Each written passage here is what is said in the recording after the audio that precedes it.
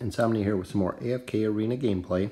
Before we get into today's video, go ahead and click the subscribe button, turn on notifications so you can stay up to date on all my videos. Let me know in the comments what you think. They finally released the Pillage and Plunder event and also the Celestial Isles, so we'll be taking a look at both of those. Let's go ahead and get into the video.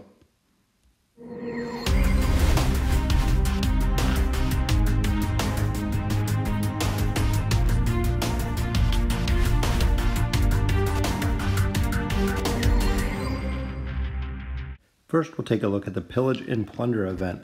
This is an event that you actually have a balloon. You can go attack a opposing clan or an opposing enemy and fight 5-on-5, so kind of similar to Guild Wars. 50 gems to purchase additional fuel, which I believe refills every 2 hours. So I did both of my attacks. This was the first one. As you can see, there's actually nobody there. So we'll go ahead and start the pillage. It removes the first little barrier where you enter.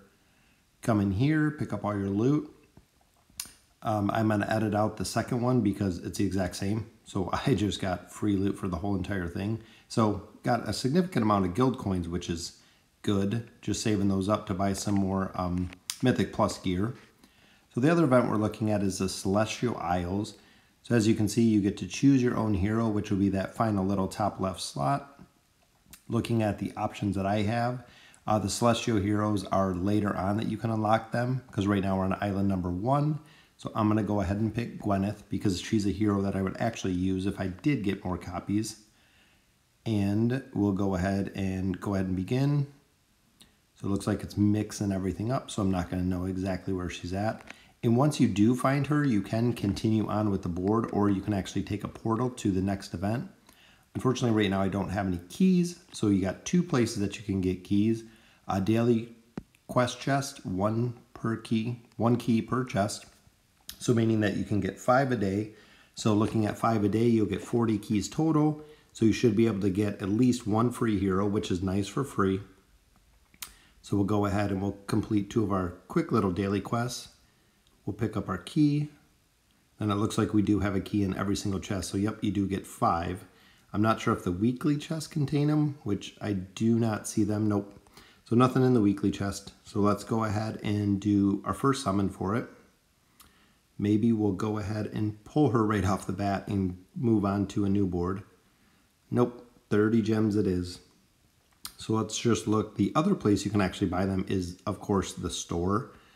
For $19.99, you can get 6 keys, $50 for 15 keys, and $100 for 30 keys. So 30 keys would ensure that you would get the hero that you chose.